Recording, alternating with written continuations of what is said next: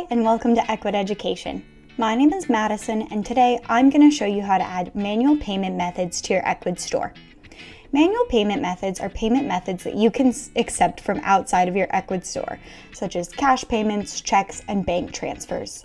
These payment methods are considered to be offline, and you will need to update the payment status manually after receiving payment. To add a manual payment method to your Ecwid store, start on your Ecwid dashboard and on the left-hand side, navigate to Payments. Scroll down to Manual Payment Methods and click on Add Manual Payment Method. Here, you can add the name of the payment method as well as instructions on how to complete payment using this method.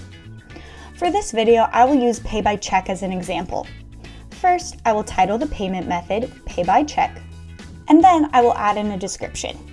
After spell checking, click Save. You will now see this payment listed in your current payment methods.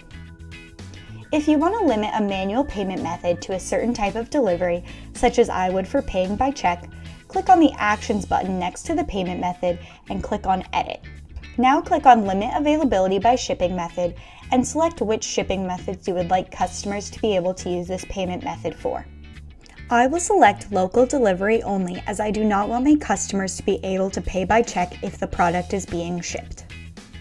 When using a manual payment method, the order will automatically be set to awaiting payment status after the order is submitted. You will need to go in and change the status to paid after receiving payment from the customer. Congratulations, you've learned how to add a manual payment method to your Ecwid store.